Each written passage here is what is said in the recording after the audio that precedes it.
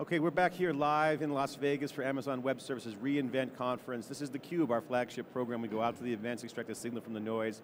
I'm John Furrier, the founder of SiliconANGLE. I'm joined by my co-host Dave Vellante, and we're excited to have this segment here. Steve Schmidt, who's the Vice President, Chief Information Security Officer for Amazon Web Services.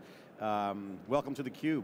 Thanks very much for having me here. I mean, it must be a very exciting job because security is the #1 conversation anyone has when it comes to the cloud. I mean, obviously, the cloud has proven itself, Amazon has proven, and with all the announcements and innovation that the loop is being closed, you've got messaging services and real-time streaming, you've got Redshift as data warehouse, you have under the hood, full stack, DevOps moving massively as the standard in public cloud.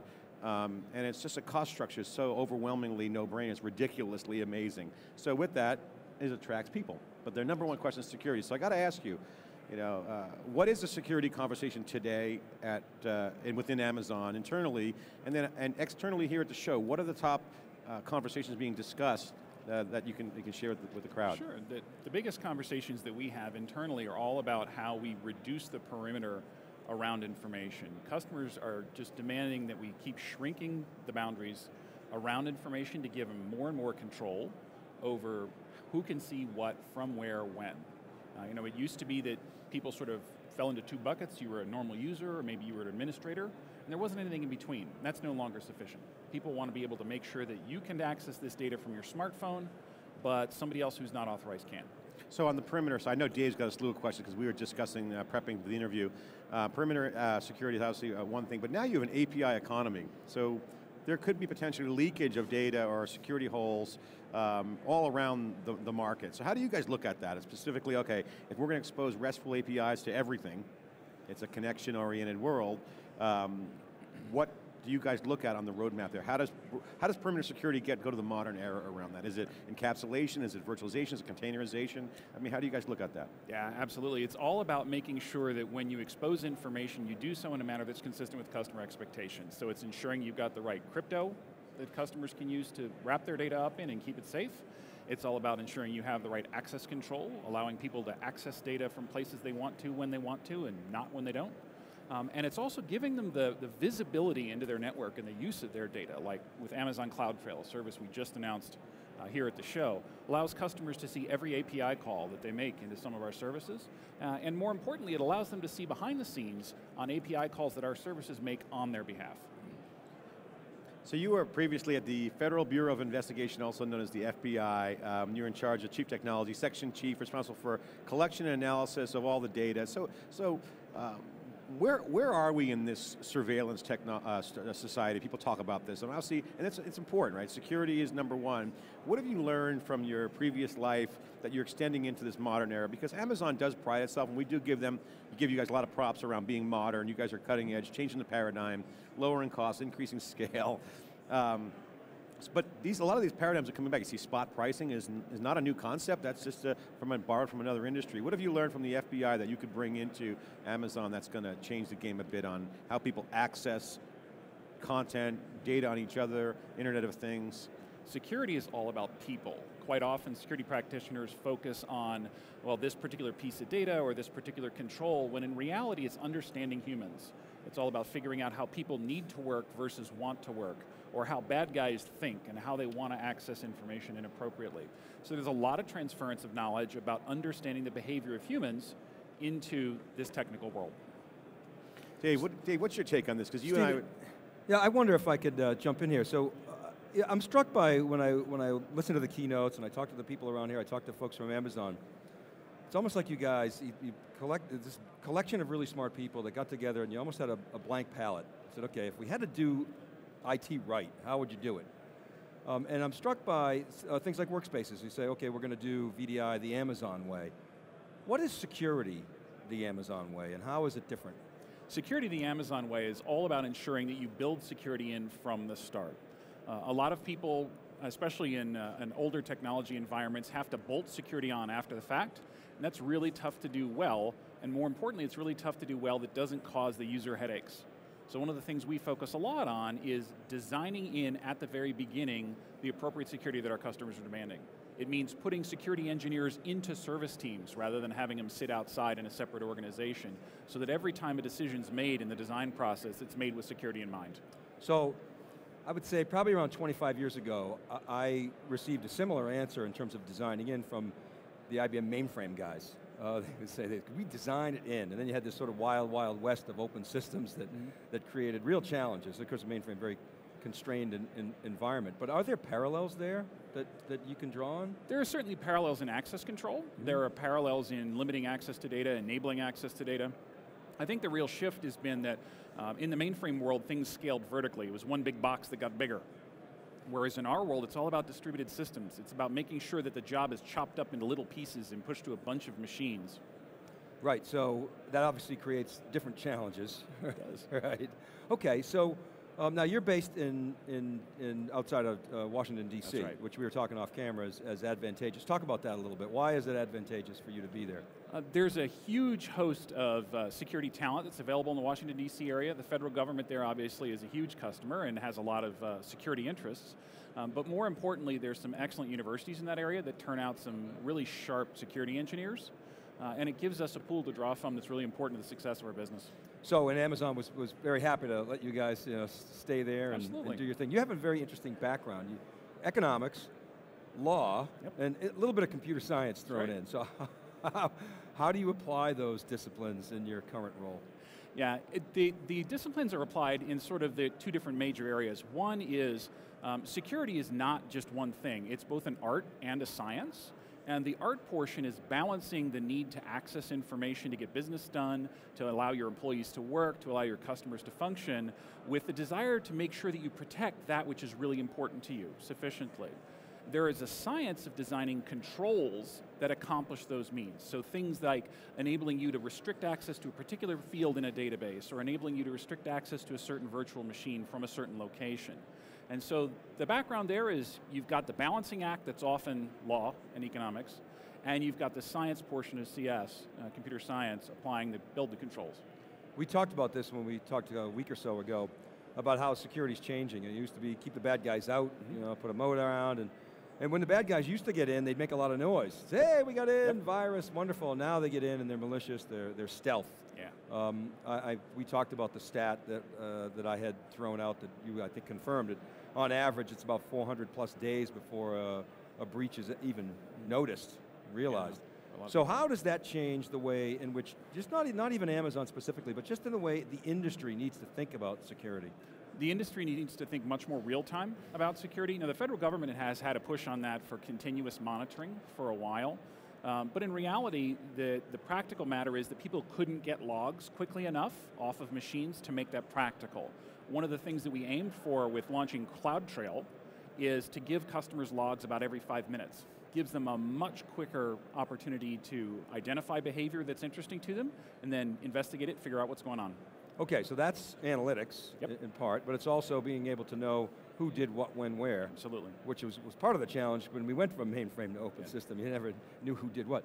Can we talk about physical access a little bit? A lot of things that customers will point to, actually not even so much customers, but sometimes competitors will point to as, oh, we can't get access to Amazon's, or you can't as a customer get access to Amazon's physical location. I wonder if you could talk about that philosophy, why it's your approach and why it's so important. Sure, our philosophy is need to know, need to access. If you look at Amazon employees, most of our employees have no idea where our data centers are. They may say it's in Virginia, it's in the Washington, D.C. area, et cetera, but they can't give you a street address. Yeah, that's actually useful. It means that if you don't have access to facilities, you can't accidentally do something inappropriate or cause a problem. Security through obscurity is not sufficient of itself, but it's a starting point. The other thing is we have enormous customer base. I mean, hundreds and hundreds of thousands of customers. Would you as one customer want 100,000 other customers tramping through the data center, maybe tripping over a cable or accidentally falling into a hole or something like that? No. So what we do instead is we use a trusted third party to do the audits on behalf of all of our customers. Okay, so the trusted third party is what, an accounting firm? Or? Exactly, yeah, it's Ernst & Young in our case. And what they do is they do a commonly understood, well-examined review of our data centers to make sure that we're doing what we say we are. They actually come in and test. For instance, if we say that we keep visitor access logs for 60 days, They'll come in and say, I want to see the visitor access logs for this date and this time out of this data center. We have to produce them and prove it to them. Same thing for CCTV or badge access controls. So it's like a random drug test. You Absolutely. don't know what's coming or what's coming. So what's the lingua franca of that world that's you said is sort of a commonly accepted? What are the terms that you would use to describe that would resonate with? Sure, the terms are certifications and accreditations. And those, like, we're a global company. We have customers all over the planet. So we have to have different languages to describe our certifications to them.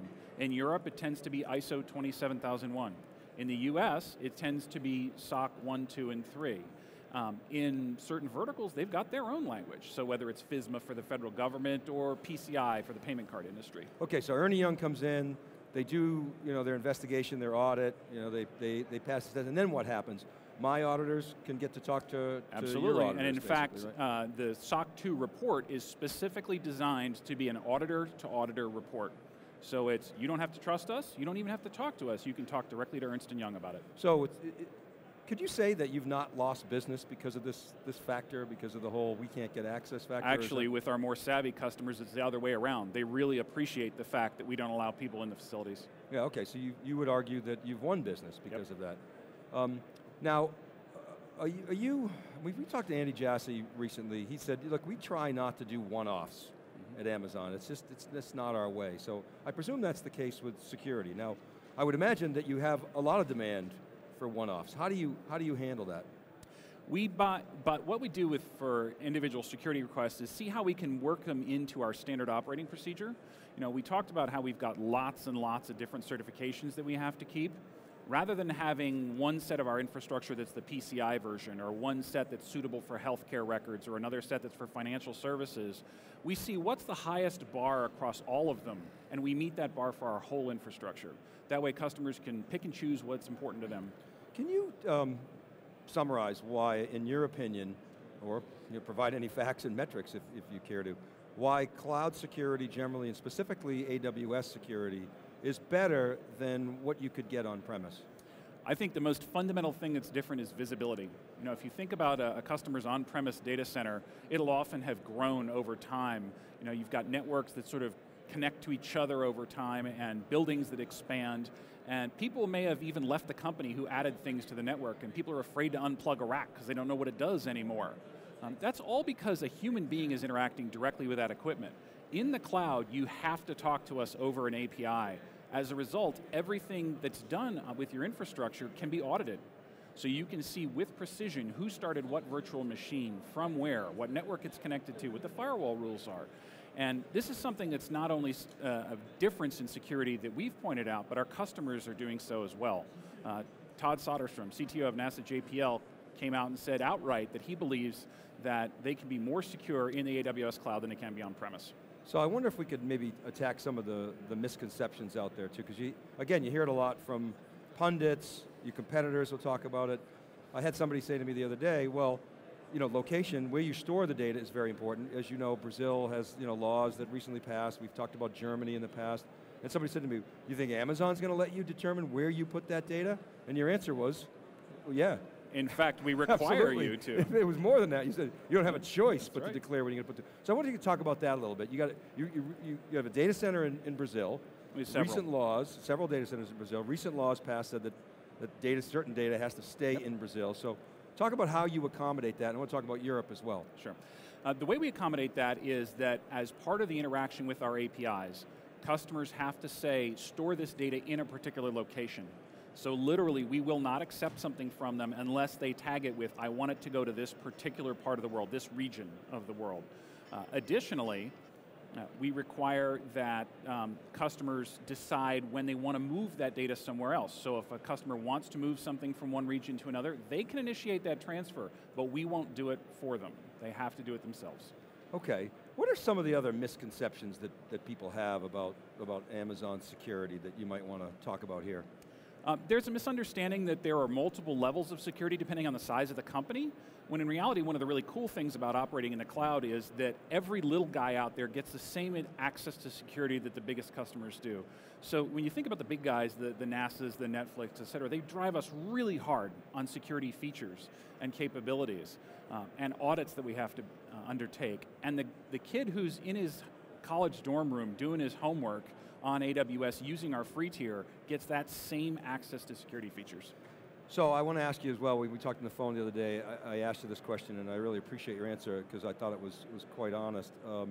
What's the biggest complaint that you get around security? The biggest concerns that most customers have around security is making sure they get the division of responsibility right. We are a shared responsibility model, which means that we do some things on behalf of every customer, the physical security, the network layers, et cetera. And then customers get to decide what they do beyond that. So they get to choose the OS, the applications, the firewall rules, et cetera. Helping them get that right is something that we've got to be really, really focused on. And then I have one other question, if John, I know, wants to jump in as well. We were talking about specials before. GovCloud, security, same as what you get on GovCloud is AWS? Identical to all of the other regions that we have, with one exception, that it's operated by US persons. The US government has requirements that we have to meet in order to be certified to handle ITAR workloads. That's international trafficking and arms regulations. Things like spacecraft control and certain kinds of aircraft designs are restricted access items. So literally it is the same sets of security, the same kind of security as the rest of our regions, just run by US persons. And US persons means that they don't have to be citizens, but they've got to be... They can be a green card holder. Green card and have the right to do business in the United States. Yep. Okay, well so John, we're running the gamut here. I'll get a word in edgewise somewhere, Dave. I want to go to the crowd, so we had a little crowd chat here, but on Twitter we had some comments. I want to get your take on it. So earlier, Werner tweeted and said, putting cloud HSM offering into context, quote, securing key store so you only have access to your data, no compromise. Explain what that is out there. Obviously, HSM is obviously around the hardware securing modules, or whatever it stands for. I think that's what it is. But what does that mean? I mean, explain that, because that's a really fundamental point of the confidence levels that people need to have. Yeah. The most important way to think about cryptography and keeping data safe using crypto is it's only as safe as the keys. If you think about it, you can put great locks on your house, but if you don't keep those keys safe, maybe you got a problem. Cloud HSM allows customers to generate and use crypto keys in a fashion that only they have access to it. Our staff don't even have access to it. And that's really important for some customers with highly regulated workloads or specific concerns about PII. As I say, don't lose the keys to the house and you can't get in. I mean, that's one of the dangers though, if you lose your primary key. I mean, unfortunately, we can't do backups for the customer in that circumstance. We have to help them do those themselves. Okay, so let's go back to another tweet. So Holger Mueller from Constellation Group said, put up a slide. I want to get your take on this, because we've been talking about it earlier in theCUBE, the importance of Redshift. And with the streaming application you guys launched, really kind of closed the loop, but now you can bring detection into this. So now you're basically talking about big data. Right, so what does Redshift mean? Folks out there, I'll say one thing is to prevent security, but they also detect patterns. So talk about how you guys look at Redshift in particular, and how does that play into kind of like the big data analytics for security? Hey, we use Redshift internally to look at the behavior of our employees. So for instance, we capture logs about what our employees interact with on our network and how they access machines that might contain customer data.